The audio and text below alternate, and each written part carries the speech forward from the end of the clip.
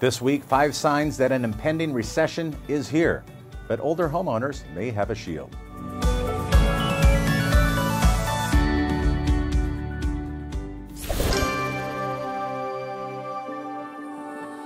Building relationships is the way Mutual of Omaha has grown into one of the leading financial services companies in the world.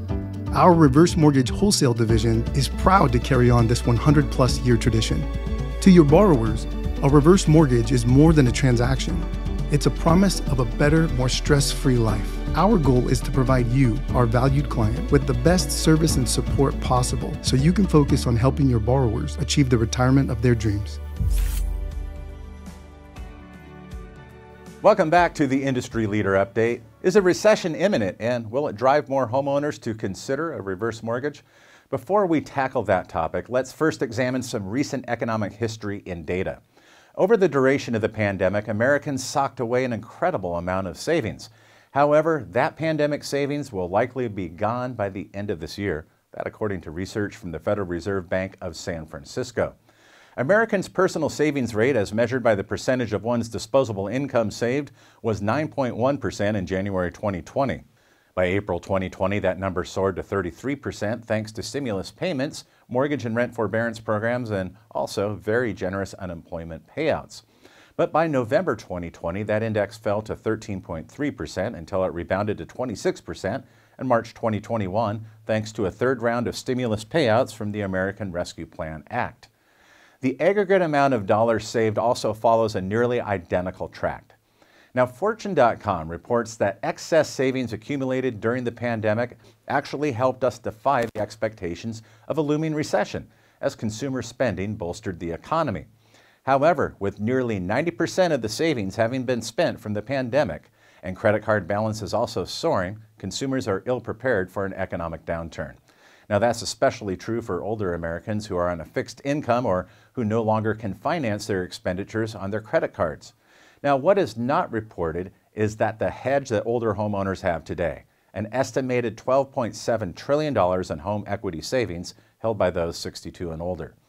Now, credit card delinquencies typically surge during a recession. For example, in the years leading up to and during the housing and economic crisis of 2008, credit card delinquency shot up from 3.5% to 6.77% in the second quarter of 2009. Then the number of Americans defaulting on their credit cards fell steeply as consumer spending slowed and the economy clawed its way out of a recession. Yet as consumers spent the last of their stimulus savings, credit card balances and delinquencies are now trending in the wrong direction in the last few years. So how likely are we to see a recession in 2024? Business Insider reports that Deutsche Bank analyzed economic data from the 1700s to present, and they found 5 indicators of an impending recession. And we've just completed 4 of the 5. Insider reports that Jim Reed, the head of global economics and thematic research at Deutsche Bank, presented his analysis of 323 years of economic data from the world's largest economies. And what he found is that when compared to the other G7 nations, the U.S. has had more consistent cycle of economic booms and busts than its peers, but it has also produced greater overall economic growth. Reed argues that recessions are actually good for the economy in the long term, in essence, trimming off the non-productive and bloated parts of the economy. Now, despite this, most governments have gone to great lengths, any lengths, to avoid a recession at all costs, even if it produces a deeper downturn or an asset bubble. So here are the 5 indicators of an upcoming recession occurring within 12 months of any 3-year period. Now, according to Reed, of which we've already seen the 4th and 5th just come to pass of these signs, the first is inflation increasing 3 percentage points in any rolling 24-month period. Check.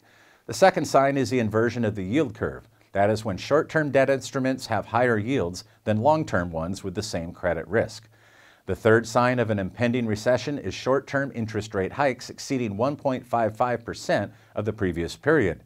Reed writes, 77% of the time U.S. inflation has risen more than 3 percentage points over 24 months, there has been a subsequent recession.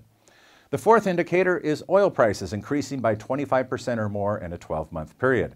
And the fifth indicator of an impending recession is quantitative tightening and interest rate hikes, and that's from the nation's central bank. So with 80% of all U.S. dollars in circulation being printed since January 2020 and inflation persisting despite the Federal Reserve's interest rate hikes, A recession seems more likely, and perhaps a correction to an overbloated and debt-ridden economy that's sorely out of balance.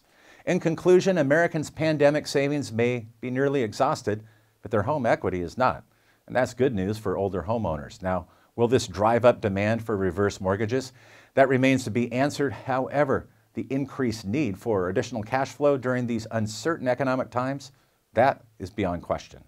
Now, what are your thoughts? Do you think that a recession is imminent, or do you disagree? We'd love to hear your arguments either way. You can do that in the comments section below. Please chime in. Also, be sure to share this video on your LinkedIn profile. Thanks to you who do that each and every week. Don't forget we have a YouTube channel. Be sure to subscribe and hit the notification bell so you never miss an upcoming episode. And each and every week, you can catch up on your reverse mortgage news with our weekly podcast, HECM World Weekly. By the way, we're now on Spotify, and Apple users, yes, you can still listen and subscribe on iTunes or listen here at HECM World. Thanks so much for joining us, and be sure to return next week for more reverse mortgage news on the go.